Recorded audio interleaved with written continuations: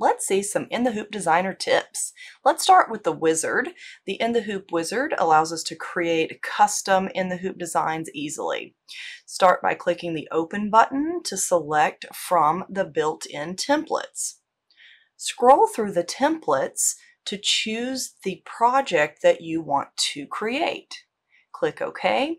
Now we're ready to customize. You can set the size that you want your design to be.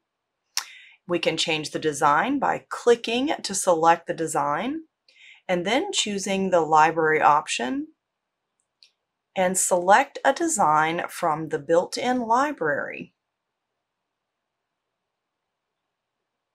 I'm going to select this cat and click OK. Now you can rotate it if you need to. I don't need to. I'm just going to say OK. Then let's edit the text. In the text box, type the text that you want on your coaster and then click Apply. For instructions for stitching out any of these projects, click the Instructions button. You'll see a set of PDF instructions open on screen. You can review on screen or you can choose to print them. Once you're done, you can close or minimize the instructions.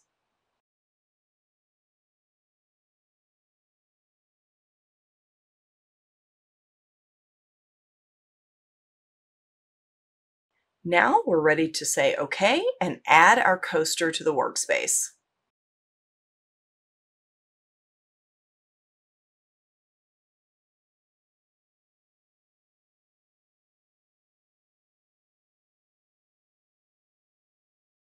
Now we can do further editing right on our workspace. Let's start with resizing.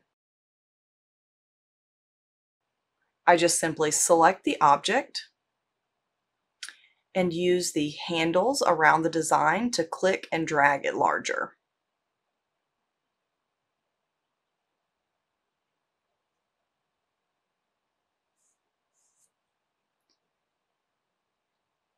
To align the text, select the text objects in the sequence view and use the alignment tools to align them to your desired specifications.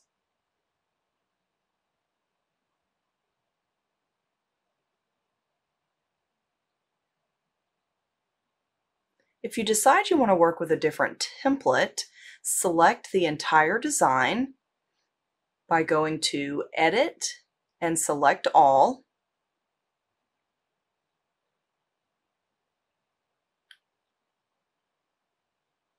Then choose your In the Hoop wizard icon and repeat the same steps to select a new project.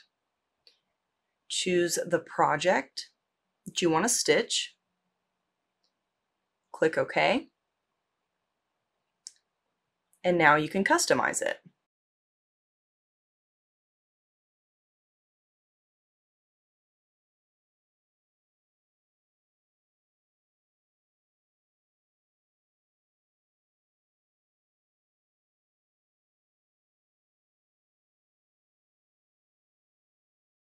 So type in your desired text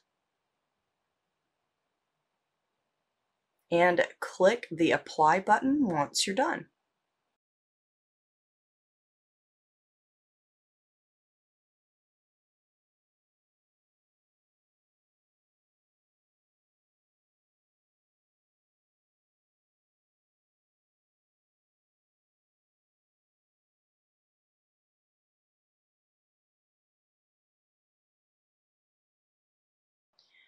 Now, if your project is changed, make sure to select your instructions. Once you're done editing, click OK.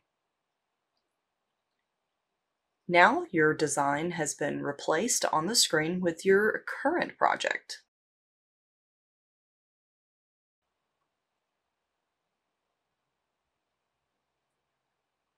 You can also use your In the Hoop designer to audition different colors for your design. Select the object you want to change the color. In this case, I'm selecting the text. Hold down your Control key to select multiple objects and then right mouse click on the color chip below to set a different color.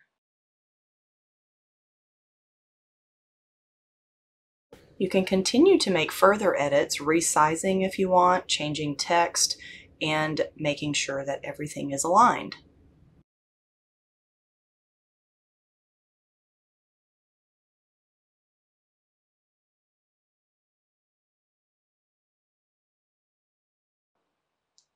To change the quilting fill, simply select it on your workspace and choose a different quilting fill from the properties area. The drop-down list gives you several different options of fill types. Select the fill type and select your different options under the pattern category. Then click Apply.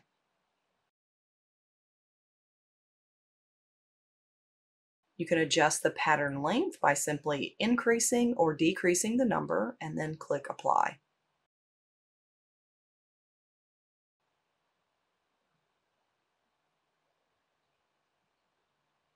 You can also adjust the fonts to a different typeface. Select your fonts by holding the Control key and clicking each of your text objects.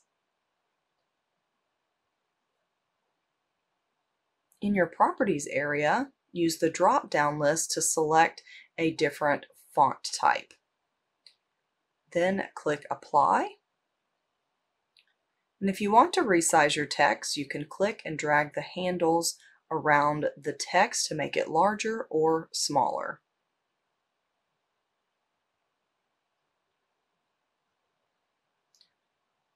Here I'm selecting all of the objects and using the center align.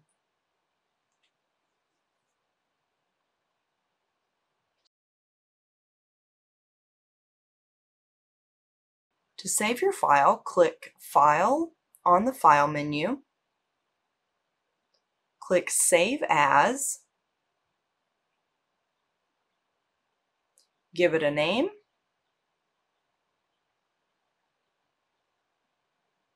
choose your embroidery file format from the drop-down list, and click the location to save your design. Click the Save button,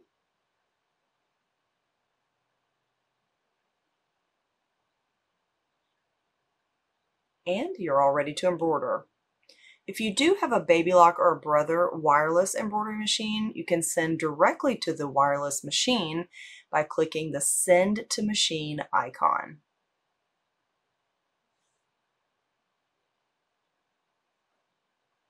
Now you're ready to stitch.